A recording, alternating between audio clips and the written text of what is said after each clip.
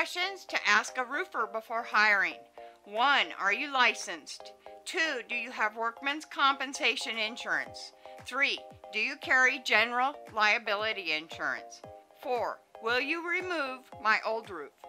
5. Are you going to install drip edge or edge metal when installing the new roof? 6. Will you use ladder stabilizers or standoffs to protect my gutters?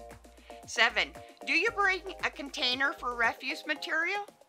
8. Where will you place the refuse container? 9. What will you do in case of inclement weather during the job? 10. Do you have a local phone number and address?